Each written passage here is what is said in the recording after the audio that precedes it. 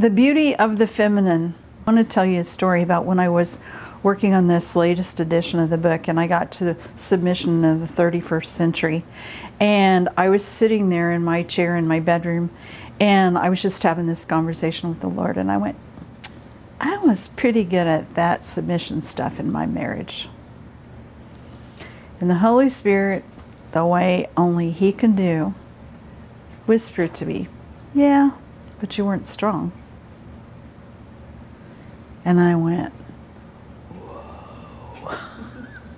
Whoa. You cannot submit the way that biblical submission is if you're not strong. If you're not brave and confident and focused.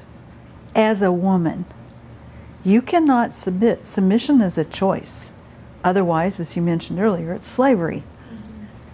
You know, the way that I actually wrote a blog post on that. And the blog post was submission doesn't work. Why submission doesn't work? Well, if it means roll over and do whatever he says, then that's not, who wants to sign up for that? That's crazy. So working on ourselves is our best effort, or our best investment, I should say. Our best investment in our marriages is to make sure we're on the right track.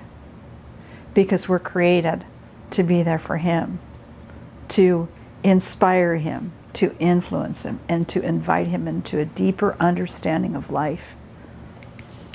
The passion of the masculine, we just saw that in the clip.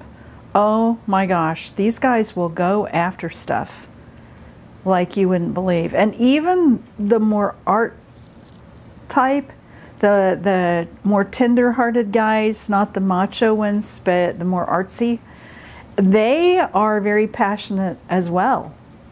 They just express it in a different way. Very masculine, but just a different expression of it. And masculinity is on a huge continuum, just like femininity is. There's so many ways that you can do that, but the core value is the same. It's in a man's DNA to be the leader.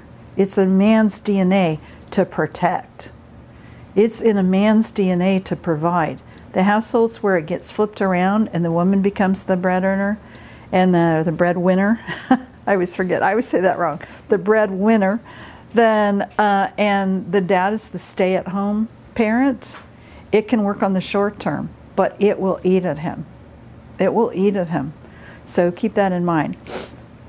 And my whole belief about marriage is that it can actually be better than Eden when you learn the art and the science of love. That you have the Holy Spirit living in you, you have a constant guide and companion. You just got to know what it is you're looking for.